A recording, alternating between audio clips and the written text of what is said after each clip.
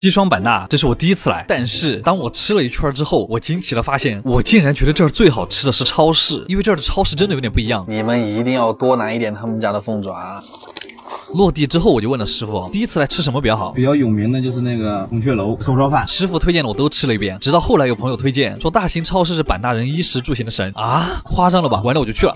一开始我只是觉得这儿的水果怎么这么好，报恩西瓜怎么这么便宜，直到我逛到了熟食区，什么柠檬泡椒凤爪，各种小吃、炒菜、凉拌菜都买一点包，免得你们天天说我就知道吃那些贵的。顺便一说，这是我500一晚的酒店，牛逼吧？我刚才揭盖的时候就闻到那个泡椒柠檬的味道，它这个是真无骨，一口下去全是肉和筋，据说这是镇店之宝，主要是它那个柠檬味真的很足哦，酸到你生喉那种。你们来的西双版纳一定要吃他们家这个泡椒柠檬凤爪，吃完之后嘴巴也不会觉得很辣，咬碎脆筋，那个震感都传到我天灵盖了。来个馒头非常合适，里面的蔬菜酸辣味更足，牛骨本那个味道会更辣。烤鸭的皮甚至还脆脆的，味道有一点点像乐山甜皮鸭，但是鸭肉里面的卤味又很重，我最喜欢吃带软骨的部分，绝妙鸭腿，皮多肉少。然后是刚才咬的肥肠，那个蒜味太香了，它里面不小心留了很多肥油，一口下去是物理爆油，而且这种红烧口味真的很下饭，没有处理干净的就是好吃。再开一个新鲜椰子，真的很好开。刚才顺手拿了一盒椰蓉奶油面包，它那个蛋黄奶油是加里面的，吃完每一个菜都想来一个凤爪。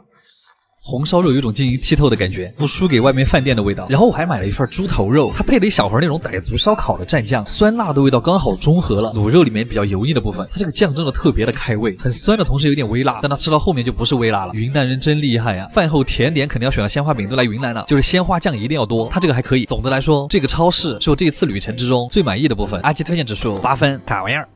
鳗鱼这种东西还是且吃且珍惜吧，毕竟正宗的日本鳗鱼店是越来越少了，能在东京发掘到这样的老店还是算我幸运。又到了吃鳗鱼的日子，我现在好饿，我感觉我要死了。今天这个也是一家老店，在浅草。在日本像这种比较正宗一点的鳗鱼店一般都有很久的历史，看店里的装修和服务员的年龄你就知道了。然后这个菜单全是用毛笔写的画的，虽然很好看，但是读起来太吃力了。啊，いいです。今天的第一个前菜是烤鳗鱼干，大部分的鳗鱼店都会有这个菜，因为鳗鱼干有一种独特的苦涩的香味，苦香的还挺特别。然后这一碗是葱拌鳗鱼内脏，就不只是干了，感觉甚至有点像我们的卤味儿，只不过这是甜口的。然后今天的主菜来了，白烤鳗鱼茶泡饭，它这个还不是蒲烧鳗鱼，它家是在白味烤了之后，再在上面涂了一点梅子酱，这个做法非常日本，就是那种清新甘甜的味道。然后之前有人问我日本鳗里有没有刺儿，虽然说它没什么大刺儿，但它还是有一些很容易塞牙缝的小刺儿，所以吃完鳗鱼之后刷牙非常的重要。作为刚才的鳗鱼饭，日本这种鳗鱼饭都有3种吃法。第一种就是直接吃，第二种就是茶泡饭，我最喜欢的一种。这个茶是有点接近抹茶的感觉，茶香味特别浓，然后米饭刚好能够冲淡茶的味道，然后再加上鳗鱼的炭火香味，这个味道特别的高级。鳗鱼还是要白烤才好吃。然后这份是传统的鳗鱼冬，最小的份都是一匹，就是一根完整的鳗鱼，然后切成这个样子。不知道它那个最大份的是有几条鳗鱼，但因为这个是照烧酱，虽然它闻起来很香，吃第一口也很爽，但吃到后面还是会腻，所以我们就追加了一份金枪鱼寿喜锅。金枪鱼就是那种不管你怎么做都很好吃的鱼，我们点了一整盘，都够吃2锅了。它煮好之后的那个肉质仍然很嫩，咬下去还是有劲道的。哦，好嫩啊！再来一个香菇，已经吸满了汤汁，鱼肉的味道已经沁到里面了。果然嫩的鱼肉吃起来都像鸡肉一样，再加上这个咸到刚好的汤汁，再就这一碗芥末茶泡饭，你就会领略到日料的快乐。最后不要忘了用一个豆腐收尾，感觉自己还很健康。这种鱼汤豆腐是最好吃的。这家店吃完之后嘴巴里可能会有点腥味，这顿阿基推荐指数8.5分，大满足，卡玩意儿。今天终于吃到一家可以给10分的店铺了，能把关东煮做到这种程度真的太少见了。我这次是真的不会再去吃便利店的关东煮了，那个真的太假了。这家店是藏在浅草的一个巷子里，虽然说是藏，但这个装修还是很高调的，感觉已经听到了金钱消失的声音。进门还有个地方专门是锁伞的，非常浮夸。来，走吧。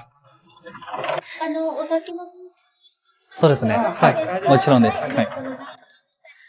虽然说只是来吃一个关东煮，但这个店把我整得像个明星一样，非常好。他家是有菜单的，但其实你可以看到锅里想吃什么就点什么。我们把锅里的每一样都点了一份，我坐在这个地方都能闻到汤的香味。不过先上了2份小的关东煮，就是用他那个神汤煮的锅，一份豆腐牛筋锅，一份番茄牛肉锅。小番茄的清香已经和肉汁混合在了一起，温暖的组合。哇，豆腐锅也差不多煮开了。说回刚才的豆腐锅，它是那种已经煮软的牛筋，然后店员会帮你配一个生蛋黄，可以用来蘸，也可以用来煮。我们今天就煮吧，不浪费每一滴蛋黄，毕竟这样煮出来的汤会更鲜美。豆腐上面再盛一点蛋花，真的绝了，姐妹们。然后接下来这个菜真的是我这几个月以来的全场最佳，它叫奶香牛舌，旁边会配一个小面包用来蘸汤吃。这个汤是用关东煮的汤和奶油一块煮的，然后牛舌刚好煮到马上就要烂掉的那个临界点，入口还化不了，但是你的舌头轻轻一用力，它就摊开了，哇，太美妙了。然后这个单品是这家店最贵的一道菜，我们点了3份，非常值。然后终于到我们的关东煮了，师傅在盛好汤之后会递给你2个带黄芥末的专用盘子，这个还只是我们的第一盆关东煮。哇，这全是我的孩子们呀！先来尝尝这个麸，它是小麦粉做的，口感很细腻，也特别的软。接下来这个是福袋，外面是一层豆腐，但里面是什么还真不知道。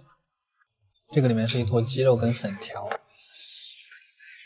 不愧是老汤，特别的浓郁。然后这个是一个鱼糕，里面有那种脆脆的小颗粒，问了一下师傅才知道是鱼的提取物。然后是鹌鹑蛋，这个蘸一点黄芥末是真的好吃。终于到一个荤的了，这个里面包的是一整个烧麦，然后是一只完整的小章鱼，还有点可爱。然后跟你们隆重介绍这个鱼丸，这可是货真价实的鱼丸，直接用鱼肉捏成的团子，口感很 Q 弹，鱼肉的味道还特别浓，来口粉条冲淡一下那个味儿。然后最后的晚安还是由我们的大根来结束哈。那个汤汁真的是在往外喷的，不愧是关东煮之神，真正的入口即化。好了，这家店肯定是给10分了，来日本旅游的小伙伴可以试一下，而且还不贵。晚安，卡玩意儿。我操！今天这家店真的太实诚了，掐指一算又有3天没吃饭了，特别给力。今天去看一家开在温泉里面的围炉里餐厅，就是日本有很多这种世代流传下来的民间料理，有些店是真的藏得很深。今天这家店就藏在日本的箱根温泉乡，他家本来是想靠温泉出名的，结果没想到他家的料理反而火了，非常奇葩。不过今天我们在吃饭之前还是要泡个温泉，而且还要把每个池子都泡一遍，这样吃饭才会更香。哎，我说的。而且像这种森林温泉泡完之后身上都特别的软，感觉我现在可以吃下5只 Yuki 酱，非常贪婪。来点菜吧。40分ぐらいかかっちゃう。時間は大丈夫ですか？いいですか？お出しちゃって。はい。第一个前菜是一种鲶鱼，撒一点玫瑰盐特别上头，味道是一点微苦涩的茶香。对了，等菜的时候想起之前有人问我，日本很多餐厅是不是要换鞋啊？不会有异味吗？其实因为日本人很在乎这一点，所以在日本很多地方的角落都能看到这个东西。然后说回围炉里，第二个菜是一个刺身，这个金枪鱼厚的跟果冻一样，蘸一点芥末不会那么腻，还配了一个经典爽口小凉菜。然后今天进入主菜特别的快啊，扇贝记得在烤熟之前加一点柠檬才会入味儿，一口还有点塞不下。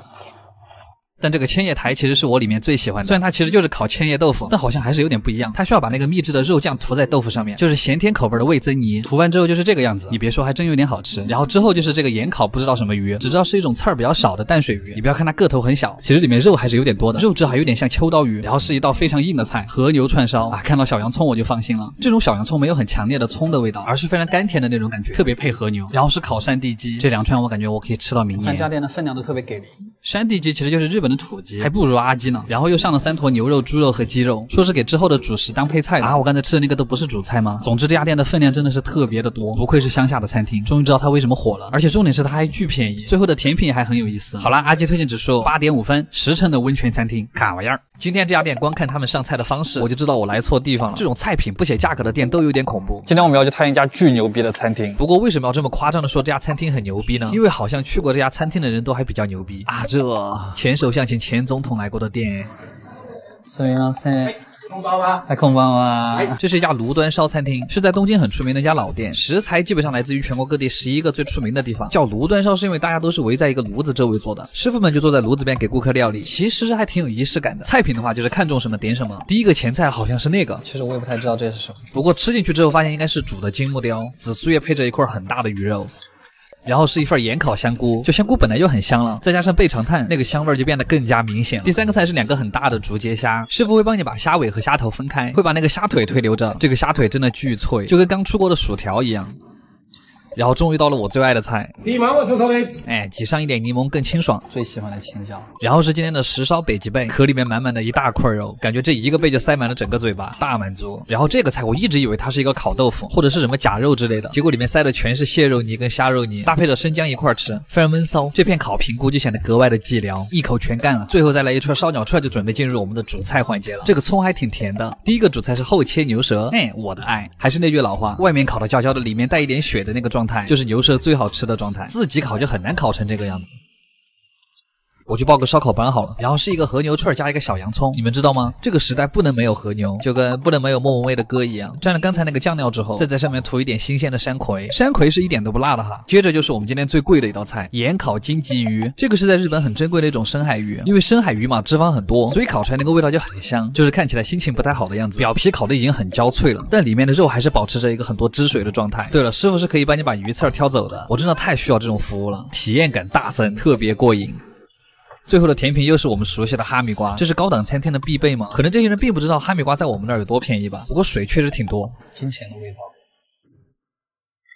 这家餐厅还有一个比较有趣的是，吃完饭之后还有个额外项目，就是举重。如果你能单手用这个杆子举起4个碟子，今天这单直接给你免了。然而并不可能举得起来，该给还是要给。总的来说，这家店气氛特别好，菜品也不错。如果不考虑价格的话，阿鸡推荐指数8.5分，真贵啊，卡玩意儿。